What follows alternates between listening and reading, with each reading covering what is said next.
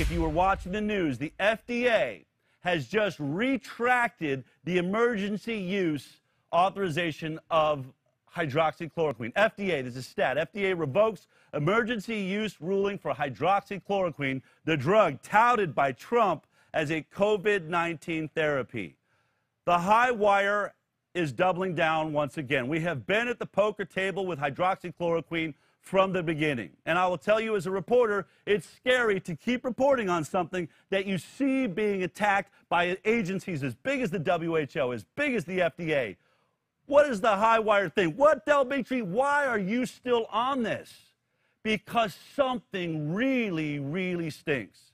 Remember, there's hundreds of studies around the world that are showing incredible success with hydroxychloroquine.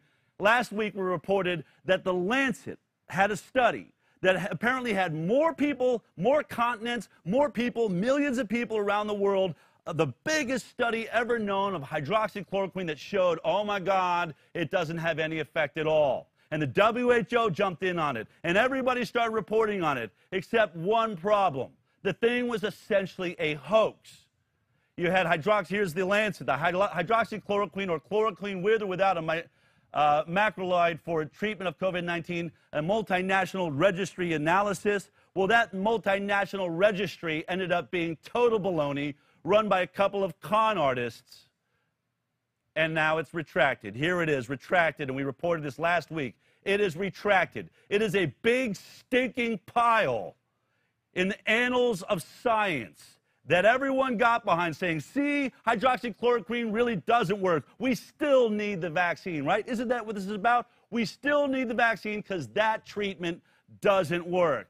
Well, now they've pulled that study. And you would think, well, there it is. We now found out that the WHO had stopped a trial on hydroxychloroquine because of this incredible Lancet discovery, which is now just a steaming pile of ridiculousness. Well, now the WHO has reinstated the trial. We're like, oh, good, great. But then, oddly, this week, the FDA is now pulling the emergency use. Well, to get to the bottom of this, in the letter written by the FDA, I want to bring in Dr. Jim Meehan, who has been speaking very loudly about some of his concerns with what's happening around hydroxychloroquine. I saw your tweet. You basically are saying they are gunning for hydroxychloroquine, and it really doesn't make sense. Just to start with, why, what is happening? What is the FDA letter? What did it cover? Why is it getting away from hydroxychloroquine, and what are its excuses right now? Well, those are all the key questions, Del. So this revocation of emergency use is once again, it's not based in science. They cited 8 studies as the basis for their revocation, and those 8 studies were weak. Most of them were beneficial, but they were small. They put all the emphasis on one study by Tang, T-A-N-G, and that was a study of only 150 subjects. It was a high dose delivery of hydroxychloroquine. It was 1,200 milligrams. Somebody is not paying attention to what the clinicians out there are showing, like Dr. Right. Raul, who has over 3,000 patients treated with about 600 milligrams a day for 10 days and producing amazing results. But they're padding these. They used basically the worst studies. Right? They cherry picked the worst studies. And so in some of these studies, there was actually references. I was shocked to see that some of these studies weren't even done this year. They were done before we even had a coronavirus pandemic. Can you tell me about that? What were those studies there to prove?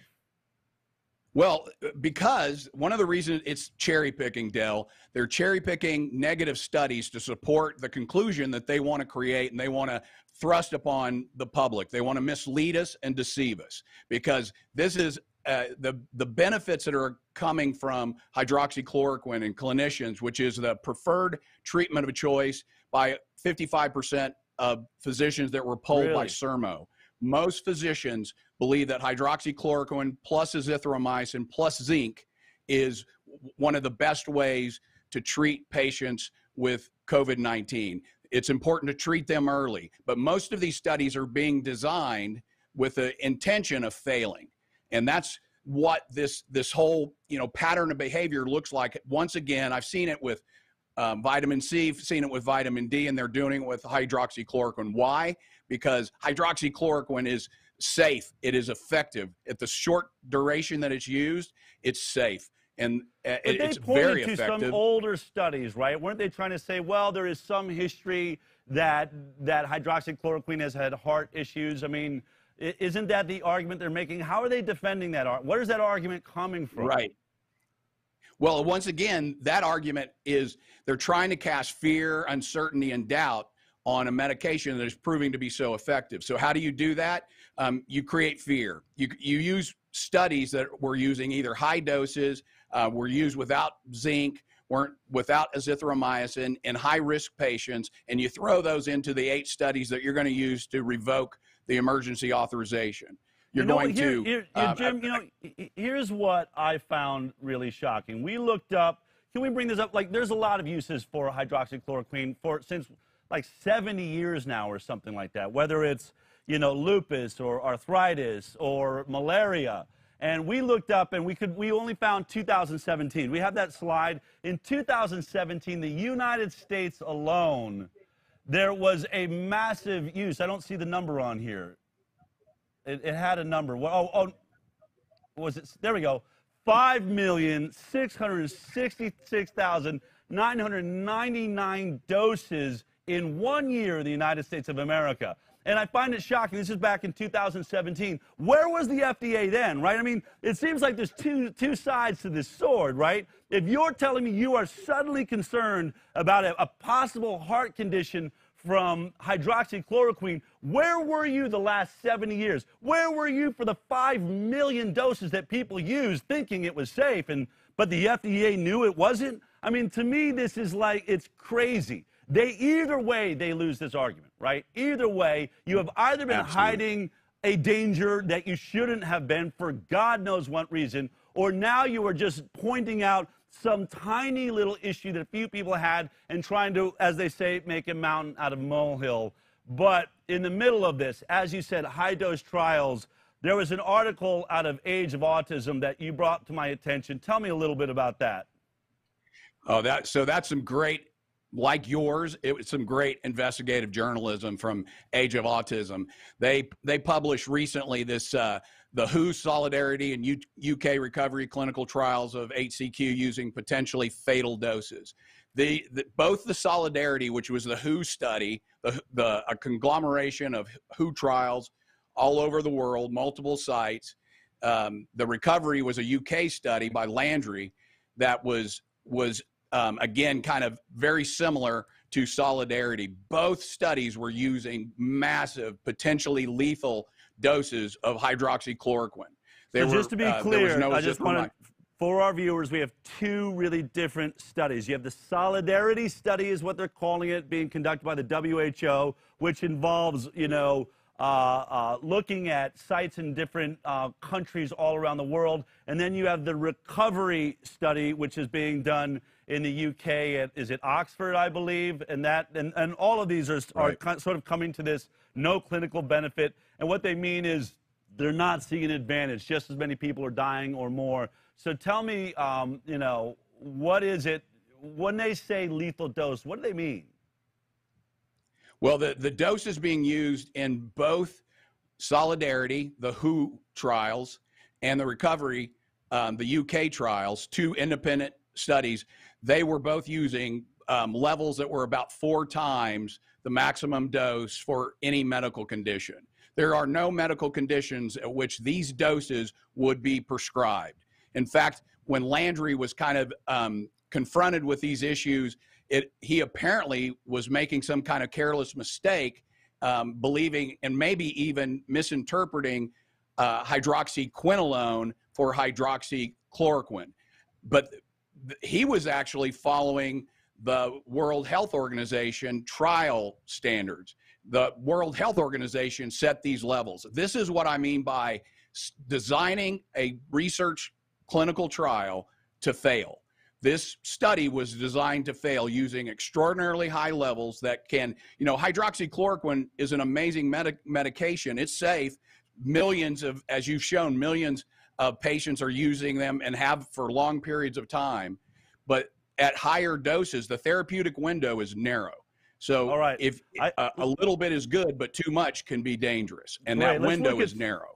Let's look at some of the quotes out of this Age of Autism article really quick, because this is really shocking. Right. All right, great. The recovery trial study protocol notes is funded in part by the Wellcome Trust and the Bill and Melinda Gates Foundation and by UK government agencies. The protocol provides the doses of hydroxychloroquine used on page 22. Twitter users began to notice a dosing problem with hashtag RecoveryGate. Now, I want to make this point because we know that Bill Gates and the Bill and Melinda Gates Foundation is already invested in, as I said at the top of the show, I believe it's somewhere around 6 different attempts at the vaccine, and they are pushing the idea of getting a vaccine for everyone in the world. So you got to ask some questions. If there was a product like hydroxychloroquine that is, 90 or even 80 or even 70% effective, it would really remove the need for a vaccination, right? And so why is this group that is profoundly invested in the vaccination doing trials and funding the trials on hydroxychloroquine? Well, now let's look at what they say about these trials. Get ready, folks. How is the drug hydroxychloroquine normally used? For chronic daily use in systemic lupus, erythematosus, or rheumatoid arthritis, patients receive between 200 and 400 milligrams daily, or a maximum of 5 milligrams. In acute Q fever, 600 milligrams daily may be given at the start of treatment. For acute attacks of malaria, 2,000 milligrams may be given over the course of 3 days. Well, the Hcq dosing regimen used in the recovery trial, remember this is the Oxford trial, was 12 tablets during the first 24 hours. 800 milligrams initial dose, 800 milligrams 6 hours later, 400 milligrams 6 hours later, and then another 400 milligrams 6 hours later. Then 400 milligrams every 12 hours for 9 more days. This is 2.4 grams during the first 24 hours and a cumulative dose of 9.2 grams over 10 days. The recovery trial also used 1.86 grams of hydroxychloroquine, 2,400 milligrams of hydroxychloroquine in the first 24 hours treatment of already very ill hospitalized. Look, it goes on to say the Canadian-Norwegian trials, this is now going to be in the WHO trials, used 2,000 milligrams of Hcq, or 1.55 grams of Hcq base in the first 24 hours. Each trial gave patients a cumulative dose during the first 24 hours that when given as a single dose has been documented to be lethal. The drug's half-life is about a month, so the cumulative amount is important. The WHO had hired a consultant to explore the toxicity of hydroxychloroquine in 1979. The consultant, H. Weniger, looked at 335 episodes of adult poisoning by chloroquine drugs. Wegner on page 5 notes that a single dose of 1.5 to 2 grams of hydroxychloroquine base may be fatal. Jim, are you telling me the WHO knows from their own studies all the way back in 1979 that 1.5 to 2 grams is a lethal dose, and that seems to be where they started their numbers in their trials at the WHO? That's right, in Oxford, all by themselves, ironically, are right in the same space of over 2 milligrams, 2.4, 2.5. I mean, how do you explain this? That's it, Bill. Yeah, well, you can explain it. This is a study designed by the World Health Organization that is not only designed to fail, it's designed to kill. And that studies are showing a very high case fatality rate of 25.7. Compare that, 25.7% of the patients in these studies are dying, and that study is still going on. So I call on the World Health Organization to stop the study. Their study is designed and is killing people at a rate that is extraordinary. If you dose this medication properly, as Dr. Raul has shown, you have well over, I think his case fatality rate was 0.75%, Dell. Wow. Let's go back to the Bill and Melinda Gates. They also, Age of Autism exposed that 5 members of the Bill and Melinda Gates Foundation took part in the meetings that designed this World Health Organization trial. Bill Gates is the #1 funder of the World Health Organization. It's a co-opted organization. I would, in my opinion, Bill and Melinda Gates are creating a market for vaccines by building trials that are designed to fail, designed to kill, to seed fear, uncertainty, and doubt. And this is deadly. We cannot trust our public health agencies. We can't trust these charitable organizations. They are not being charitable to the public. They are creating deadly protocols, and it's just got to stop.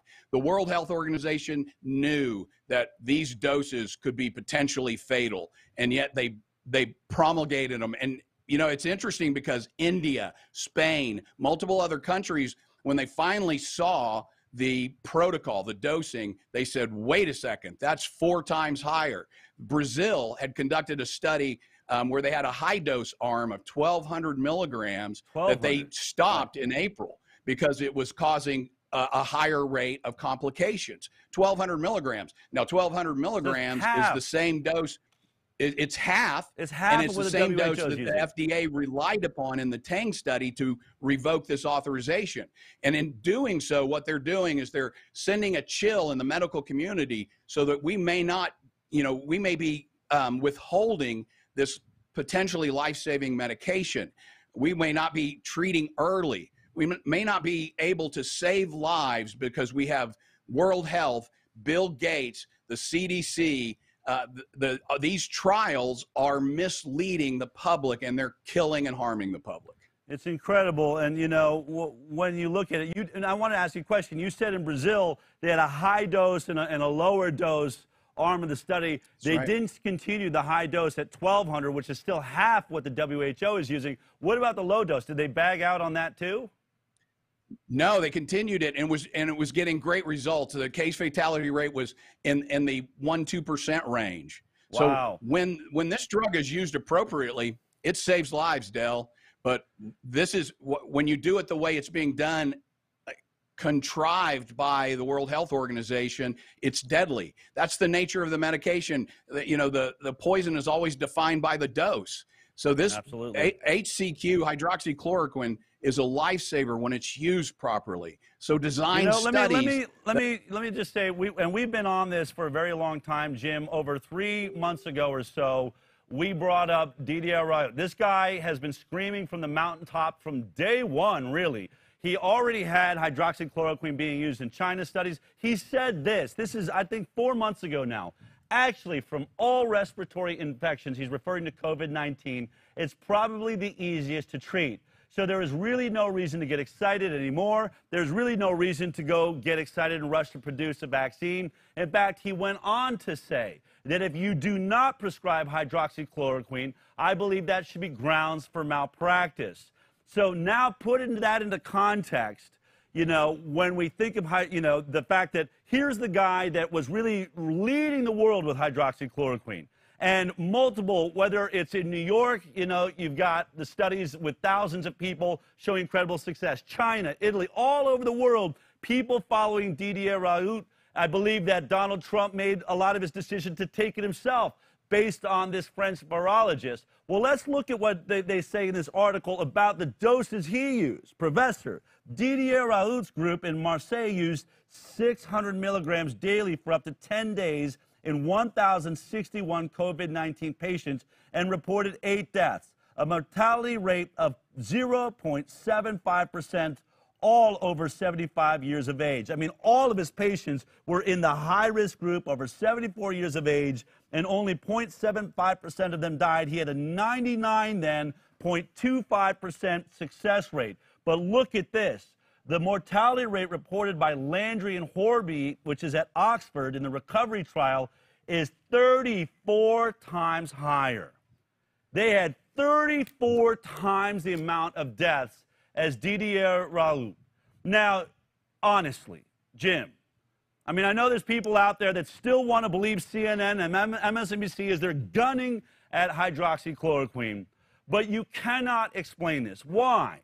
If you have, I mean, and Raoult has been putting his name on the line every time another study comes out, pointing out the inconsistencies in the Lancet trial. He said, I want to see that data. Show me this data from around the world. He said, by the way, how are you getting EKG heart data out of Africa where I happen to know they don't have EKG machines? That was what started eroding the Lancet study, right? When everyone started looking at it and going to the group that had put it together and say, you better show us this data, and they couldn't, it started falling apart. I mean, honestly, when you look at science and you look at math, you have to ask yourself, okay, fool me once, you know, shame on you. Fool me twice. Or again, how is it you keep having the same issue? You point to the Lancet, the FDA points to the Lancet and says, well, it was retracted, but it was one of the reasons we are removing the emergency, but we really like this Oxford study. You do? Why didn't they? How does it make any sense whatsoever when the champions of science all around the world, over 200 successful studies, are talking about 600 milligrams? How does someone decide, great, we'll test that. We'll test your hypothesis. Remember, Tony Fauci's behind this too. He's saying, I don't know if I trust that. I'd like to see some placebo studies to really get to the bottom of it. And when we finally get placebo studies, they ramp it up to 4 times the amount that anybody is using in a successful trials. I got to believe someone's, in my mind, and you're a doctor, and I hate saying this, I think some of these doctors involved in this is murder. I mean, this is murder. They are pulling the trigger. They are using fatal doses to prove some kind of ridiculous point. What do you feel about scientists? You are one. You're a doctor. You know, they're wearing white lab coats. What are they doing to our perception of science right now? Well, they're destroying the integrity of the scientific process. They're destroying the integrity of scientific research. They are, you know, we are seeing science subverted to financial biases and political agendas. These, you know, safe, effective, and cheap medications that can save lives are being they're being assassinated. The motive here is to eliminate, cast fear, uncertainty, and doubt on low-cost therapeutics that could be used right now to really save lives and to pave the way for expensive antivirals, for vaccines that they want to mandate on every member of the population. If we have not understood before that science is being taken over by the pharmaceutical industry and people like Bill Gates, now we have to see it. I hope this blows up and everybody can understand what's really going on here, because public health is being trampled by financial bias and political agendas. We've got to stop it, Dell, and thank God for you for being able to expose it. I mean, all you have to do to see that there's these puppet masters pulling the strings on puppets like Dr. Maria Korkov. You did a great comparative, video analysis of what she said, kind of laying out the science of the contact tracing and how asymptomatic spread is so, and then you put it in direct context the next day when the puppet masters pulled her strings and said, hey, that's inconvenient. Well, that's not a part of our messaging. We're contriving a message here to manipulate the population into believing something that serves us. Doctors got to wake up. Will see this. Doctors are seeing this. They will continue to see this, and they will begin to not trust the CDC, not trust the World Health Organization, to see anything that has Bill Gates' fingerprints on it as something that needs to be scrutinized very heavily, because the public health is not in the top of their minds, Dell. Dr. Jim Meehan, thank God for you. Thank you for raising the alarm on this, bringing it to our attention. I know you put your own license at great risk to speak out against Bill and Melinda Gates or the WHO, but the truth will prevail. Thank you for bringing it to us, and we look forward to speaking with you soon. God bless you, Joe. All right, if you like that clip, then be sure to check out our live broadcast of The High Wire every Thursday morning at 11 a.m. Pacific Time.